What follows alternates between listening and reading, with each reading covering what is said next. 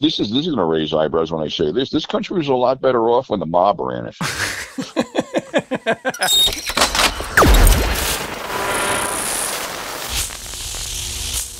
Fusebox.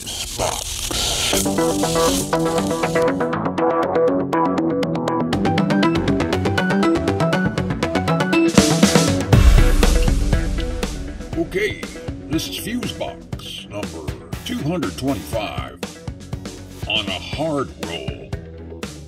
And you might want to go easy on the mayo. Yeah, it's very mucus forming, Slappy. Greetings, friends. And welcome in to this, the 225th edition of Fusebox, knowingly entitled On a Hard Roll. And I am your in search of the perfect nothing bagel host, Marc Rose, and over there, in search of the perfect napping position. Oh, I found that, bro. Oh, I'm sure you have. The Grand Marshal of the VU meters, Milt Keynes, everybody. Thank you kindly. Boy, howdy, have we got a treat in store for you in this show, friends. Holy carp. I gotta say, man, that was way too much fun. Indeed it was, and I'm really glad that you got to attend that interview, Mr. Keynes, because I know you're a fan of our guest's efforts there. Oh, buddy. And I really thought that you were kidding last time when you announced that this guy was going to be an upcoming interview guest. I mean... Well, friends, as we alluded to on the last program, we had a great pleasure to do an interview with a guy who knows 1 or 9 things about grindhouse films and a lot of stuff going on during those auspicious days in one of the most, some would call, infamous locations in New York, the fabled Deuce, 42nd Street, and none other than the man, the myth, the legend, 42nd Street Pete is our guest for this edition of the show, which is part 1 of 2 parts, as there is so much great material to share that it just would not fit into one show. And that was him at the top of the show, yeah? Indeed it was, and much more of that to come. Man, there was so much I wanted to ask him that I just kept spacing on it.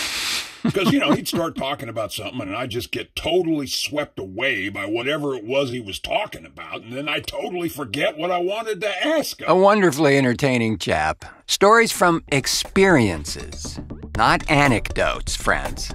Well, you'll see. We'll take a short reset right here, and when we return, we'll have a chat with 42nd Street Pete. Join us, aren't we? That'll be fun. TheFuseboxShow.com.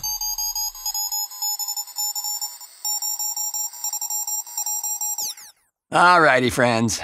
So our guest on this next segment here, although he disavows any affiliation or resemblance thereto, really is a grindhouse historian. Again, not his term, but others have stated it, and I'm very inclined to agree. Pete has been, for years, covering the films and related culture of that period of time for years, as he pretty much experienced it firsthand at the time, from the late 60s all the way up to the early and mid-80s. And has lived to tell about it. Indeed, as it was a very fascinating and tumultuous period of time. Some of that time was covered in an HBO series called The Deuce, made a couple of years back, and a host of other films as well, of course, by proxy in some cases, as it really was the literal background in many, many films, not the least of which, of course, is Martin Scorsese's Taxi Driver. But the culture of this area and its eventual demise is a fascinating story. Our guest, 42nd Street Pete, has been and is currently again a magazine publisher and editor and writer, and has had over a dozen film compilations released through video production company Alternative Cinema, and has been featured in several documentaries himself about this historic time, and is the author of a bunch of books. And we'll get into all that with our guest, 42nd Street Pete, on this, The Fusebox Interview.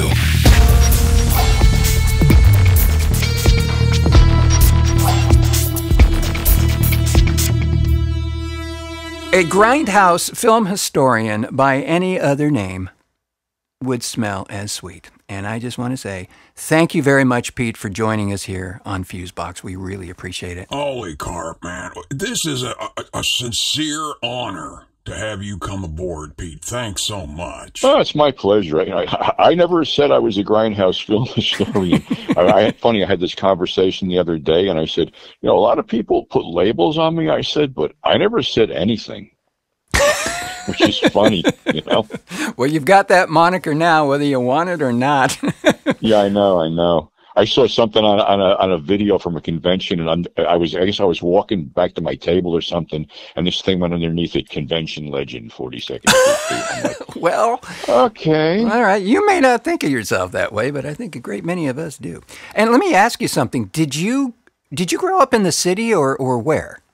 Basically, I was born in New Jersey. I was close to the city in my formative years, I guess you'd say, 1968, when everything was changing. I started going in, to see, rock concerts at the Fillmore East and the underage drinking. But then, like I tell everybody, one time I went into Port Authority, instead of making the right turn to the subway, I made the left turn, and there I am on the corner of 42nd and 8th, looking up 42nd and all these great marquees with all this wild shit playing on it. Oh, man, what an opportunity. I mean, it must have been like some kind of smarmy paradise, bro. Were your parents porn distributors or anything like that? Or... No, middle-aged, second-generation Italian-Americans, staunch Catholics, beat the shit out of you for everything. Went to a Catholic school. You weren't allowed to see anything back then. Yes. As a matter of fact, when they found out that they were running some of the Universal horror stuff, 4 o'clock in the afternoon, the school sent back a note to our parents saying that kids shouldn't be watching this stuff. So, my attitude's always been and always will be, hey, if you don't want me to see something, there's a fucking reason for this shit. Yes. So I went up in the attic and found this old TV with rabbit ears, and I got to see Frankenstein kill Fritz. Yeah, you got to do what you got to do to see some of this stuff sometimes, as we know, even now. Oh, yeah. Well, the other thing, too, is, we eventually we were allowed to see this stuff. And then, some of the AIP stuff was popping up at 4:30 in the afternoon on this showcase. Mm-hmm. And then, the ultimate babysitter was the kiddie matinee on Saturday afternoons. Yep. It started at noon and went till 5. You basically got 3 Warner Brothers cartoons, the 3 Stooges shorts, and 2 movies, usually black and white horror movies. That's right. So we never told anybody what we were seeing. Of course, you had to sit through the occasional Jerry Lewis shit, but, Well, we got to take the bitter with the sweet. Yeah, right, yeah. One has to suffer for their art. Yes, absolutely, and that's certainly it. Especially in our present day, this term, grindhouse, the thing that's always hit me is that it was never called that at the time. People who were involved in all of this, that there was no label for all of that. It was more of an experience, right? Yeah, well, basically, there was two theories or 2 explanations. One was because most of these old theaters dated back to the burlesque era. Mm-hmm. So that was like the bump and grind. So they'd say grindhouse. But then Dave Friedman would tell us that basically, some of these things ground out films 24 hours a day, which actually is a misnomer. There was only one, the Harem, that did that on 42nd Street. Most of these things, they ran till 3, 4 o'clock in the morning, and then started up again 10 in the morning. Yeah, and what years are we talking? Oh, it was pretty much up until the end. It was I was going over in the 60s, I could vouch for that. The whole thing is, and people would ask me, why would these theaters open so early? People get off their shifts. They go out, they have breakfast, which, everything's turned around. So they want to go see a movie before they go home and hit the sack or whatever. Mm-hmm. Yeah. So these places were basically, 99 cents or $1.50, first thing in the morning. Wasn't only porn; it was all the theater. Because it really was just all sorts of material being played at that time. Yeah, like I said, the only one that was really 24/7 was this dingy little. I just wrote an article about this too. The Harem, which was basically upstairs, and it was like this shoebox, very ominously dark and dingy place. You know how some theaters have those ambient light walls, little lights on the walls? Yeah. This didn't have shit. You had to light a cigarette later to make sure you weren't sitting in something. Oh, yeah. Oh, man. But that was the only one. Then the other one, the Venus was open till 7 in the morning, then closed and reopened at 10. Yeah, those had to be pretty rough joints. I'm sure lots of crazy going on there, yeah? Oh, yeah. There's a documentary, I pretty much flipped on Tubi, but it's an extra on the Pieces Blu-ray from Grindhouse Releasing. Yeah. 42nd Street, the rise and fall of America's most notorious block, and I'm on it, Henenlotter's on it. Oh, man. A ton of people on it. Really, really great documentary. The other icon who really didn't make films, but certainly apparently had a big influence on you, and the organization still exists not far from me in Seattle, and that, of course, is Mike Vraney's Something Weird. Oh, yeah. And I heard a piece that you did the other day that was commemorating the passing of Vraney, but what do you remember about him and all that? Because he was instrumental in... I met Mike at Chiller Theater, and he was a bootlegger. Everybody was a bootlegger back then. The guy who ran Chiller Theater, guy who ran all these convention promoters and guys like that. They all started out life as bootleggers. Mm-hmm. I had met him there. He had a bunch of cool stuff, and the legend has it that he was doing I guess 1 or 2 of Dave's movies, and Dave found out about it and called him up, basically threatening to break his legs. And he turned it around and said, "Mr. Friedman, I'm so glad you got in touch with me. I want to put your movies out." Well, Dave was an old school guy, and I've talked to a lot of them extensively over the years. Unfortunately, most of them are gone. Dave, Ted Michaels, Nick Phillips. They never saw anything past the first theatrical run. And that was it. So they never envisioned television, any of this stuff. Mm-hmm. So Dave was like, "Yeah, I'll take a chance." And when he got his first check, he goes, "How many more films you want?" No kidding. Yeah, and then that opened the door to, Dave introduced them. Like, I get Harry Novak, Jimmy May, all these guys. H.G. Lewis. Yeah. I mean, those commentary tracks on Blood Feast, just amazing. Yeah, these guys, the thing is, when I first got involved in this, these guys never knew they even had followings. They were like so overwhelmed and so humbled, that basically people actually liked that shit. Yeah, absolutely. Yeah, I mean, a rabid fan base, actually. Oh, yeah. And there was another thing, too. I was trading Mike Vraney loops for tapes. Oh, wow. Yeah. I admitted I bootlegged a couple of his things, and he goes, "Don't do that. I'll trade you." And I go, "What do you want?" He goes, Stag Films. So I think I remember what I did. I put up a sign in my booth, "We'll trade, VHS tapes for Stag Films," and people brought them in. So I got about a handful of there. Then I went through my own stuff, figuring, am I ever going to use this stuff? And then I gave him like 300 films. And then it was like, "What are you doing to introduce this stuff?" And he said something about Bucky Beaver, and I was living up at this horrible fucking place called Lake Apatcon in this house, and I got all lit up one day, and I said, "Why don't I play a joke on Mike?" So set up my big video camera, put on a trench coat, hat, sunglasses, and had all kinds of props like a bag of weed, a gun, knife, whatever, and went off on the wonders of Something Weird Video and how they say 42nd Street, and I'm 42nd Street Pete. Sent it to him as a joke.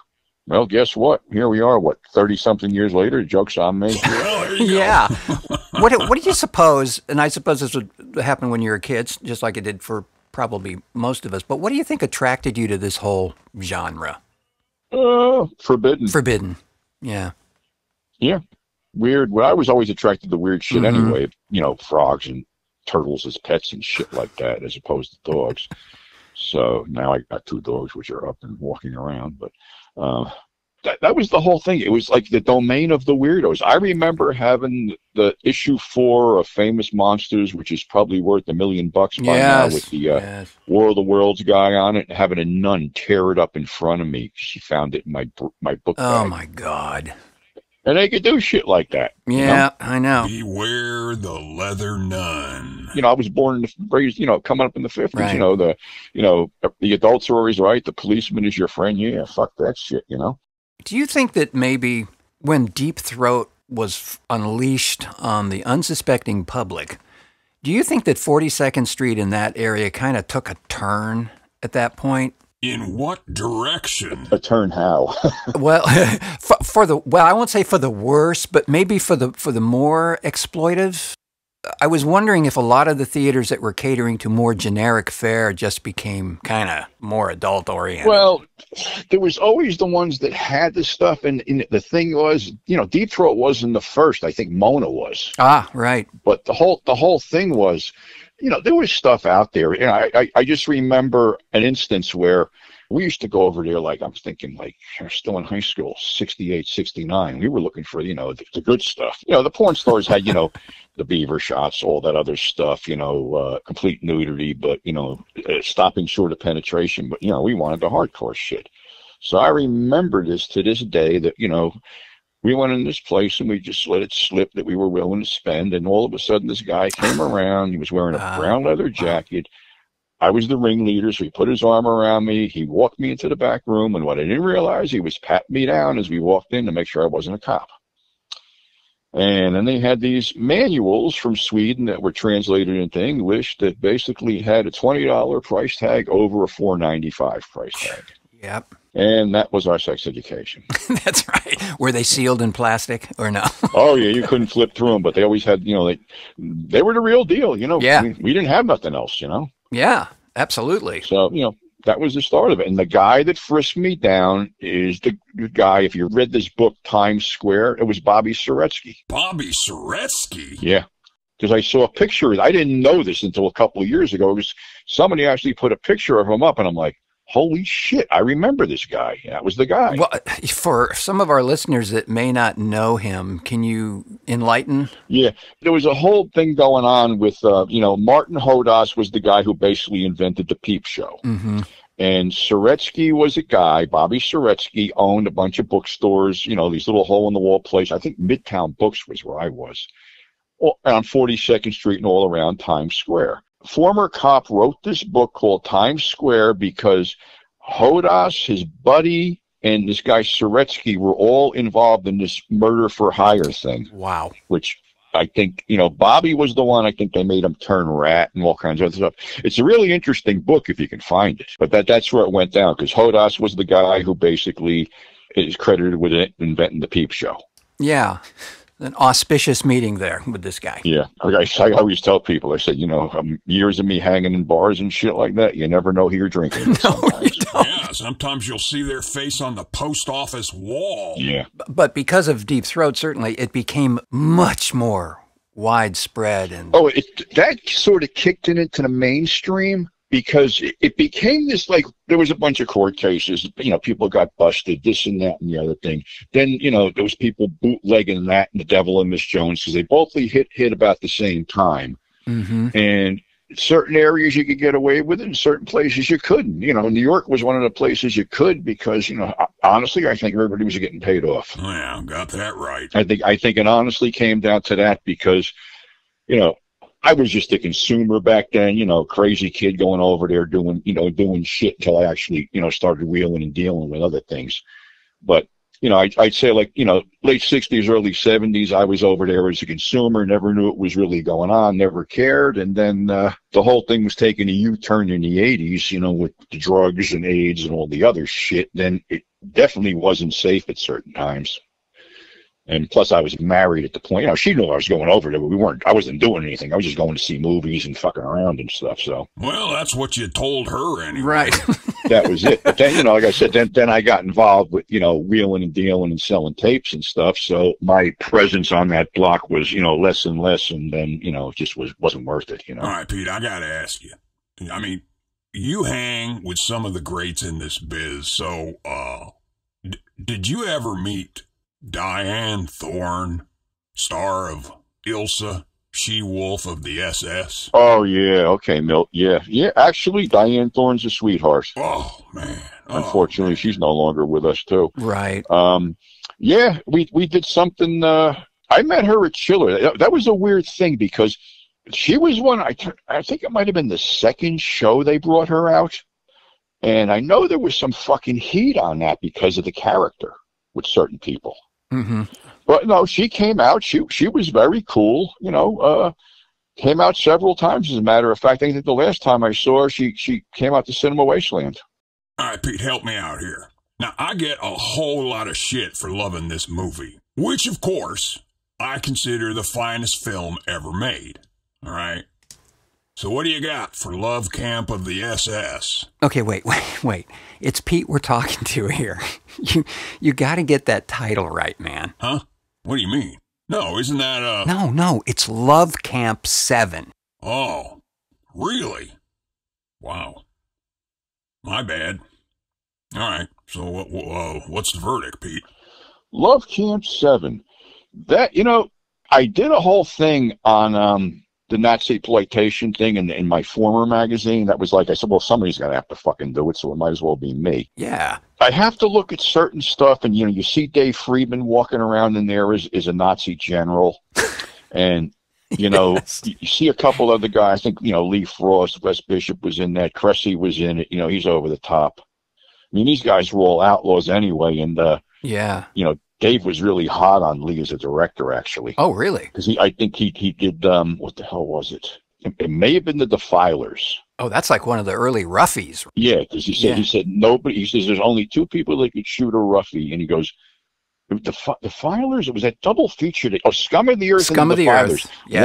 One of them Lee Frost shot, and one of them H.G. Lewis shot. Yeah, he Scum of the Earth, I think was Lewis, right? Seems to ring a bell. Pretty much, yeah. But he said Lee Frost was, could really shoot a roughie, and then like I said, these guys were all intertwined with each other, and I saw Love Camp number 7. That played on 42nd Street a lot. That was bouncing around a lot. Well, of course. They knew good shit when they saw it. Yeah. The perennial favorites were like that, Ilsa. Yes. And then, Make Them Die Slowly that ran for 10 weeks straight. Stuff like that. Yeah, no, I guess it's, to some degree, this film is like, it's the first one. Yeah. I mean, it was the first of its kind to kind of explore this whole area. And, yeah. well, I guess it's significant in film history for that, if nothing else. Yeah, but you look at that, you look at Ilsa, and it's like, it's tongue-in-cheek. Of course. These guys are just, having a blast with it. Then you look at the Italian ones, and you're like, oh, fuck. Yeah. And I honestly can say, I don't know where they ran these, but I have no recollection of any of that stuff playing on 42nd Street at all. Somebody even sent me a times table that went up into the 90s. Nah. I don't think they, at that point they could have got away with it. But I'm talking about like Gestapo's Last Orgy and Beast and Heat and stuff like that. Oh yeah, that's not gonna. It's probably a limited audience for that, or maybe did it even get to distribution? Because some of that stuff was pretty. Well, you're hitting the 80s, and a lot of shit was going right to video. And I remember that stuff was on like it was like Jungle Holocaust was on. It was some kind of thing, World Video or something. There were clamshells. Mm-hmm. Because all the Nazi shit was on there, and there was a bunch of, shitty Italian war movies that were on that, and yes, then Jungle Holocaust, which has been released under like 7 different titles? 7 different titles. Yeah. Yeah. Be careful what you wish for. Yeah, it was on a double bill with raw meat as carnivorous. Then it was what the hell was it? Last Cannibal World. Then it was just Cannibal. Then it was the last. I got sucked in with The Last Survivor because I had no idea what I was fucking going to see. I just, good poster, jungle movie. Let's go. Fuck me, right? Yeah. Same thing again. Yeah.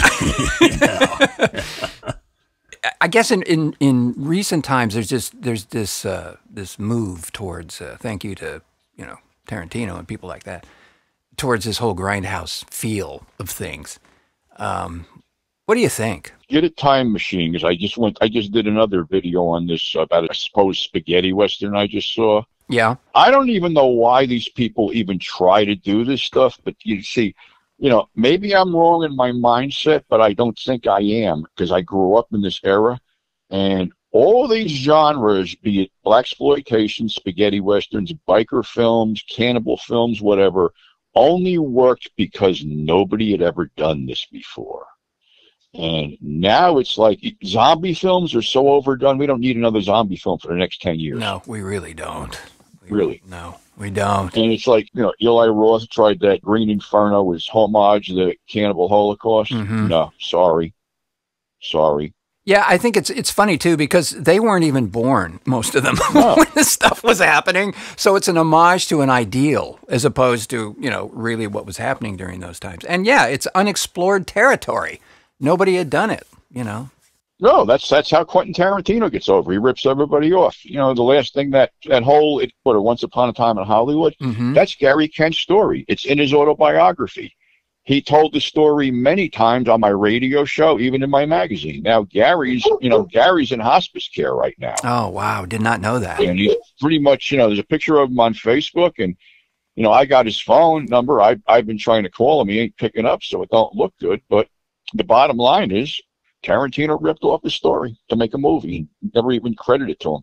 I mean, you want to read a book? Fuck my book. Read Gary Kent's Shadows and Light.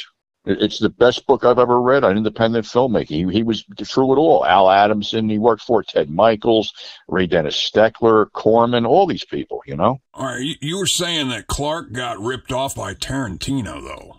How exactly did that? Well, what happened was Tarantino invited him to lunch and picked his brain about the whole thing. The thing was, him, Bud Cardos, and a bunch of other guys were out there right after the murders and didn't know it. This is documented. This isn't like I'm making this up or Gary would be making it up, because he wrote it in his book. He was on my radio show a lot when I was doing the thing with Todd Sheets, and he even wrote it in my magazine. They were doing something with dune buggies, and this guy Charlie, was up there, was a mechanic, was Manson. Manson? Yeah. Are we talking Charles Manson? Yeah, Charles Manson. Yeah. So they hired him to fix the dune buggy, and he was jerking around. They finally put pressure on him, and he did it. Well, the story was that Tex Watson was hanging around bothering the girls, and Bud was shooting a scene. And Bud told them basically to leave. We're doing a movie. So Bud's only going to tell you once. So Tex had these big, shiny silver 6-shooters on him. So Bud sees him nosing around again. Bud grabs him by the back of his neck, the seat of his pants, and tosses him down a ravine. As he turns around, he hears the guns going off, and he goes, "Holy shit, those were real. If I had known that, I would have never done that." Holy carp. Yeah. So yeah, it's usurped, and I think it sucks, and I think people are being bullshitted. But you got your rabid Quentin Tarantino fans, like you have everything else. And nothing I say is going to change their minds. And hey, that's your opinion. I'm just telling you the truth. That's all. I've known the man for at least 15 years. I originally met him. I did my first Grindhouse panel at Cinema Wasteland, and we've been friends ever since. We always were in touch. He's even been over my house playing with my dogs. I even had this thing going on. I basically said I would stop bad-mouthing Quentin Tarantino if he would give Gary the role of, George Spann in the movie, because Burt Reynolds was supposed to be it, and he died. Gary, ever the gentleman, says, no, give it to Bud, because Bud sort of looks like George now, because Bud was about 90. But no, we give it to Bruce Dern, because shit, we need a name, don't we, Quentin? Fuck the guys that you say you admire their work and love their stuff and how great they are. You don't give them anything because they're not a name.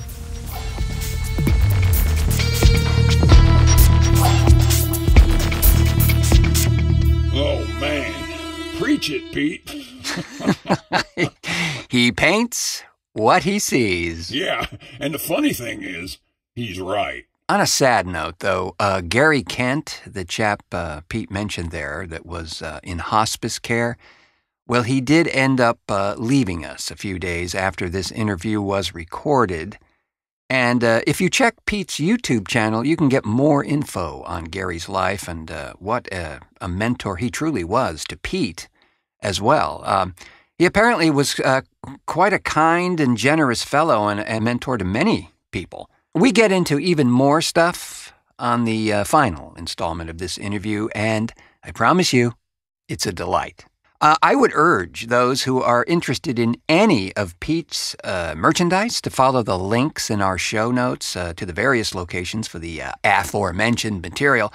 I can tell you that in his new magazine, Grindhouse Resurrection, he's amassed several contributing writers there who also have lived their various deuce experiences, and their offerings are enlightening as well.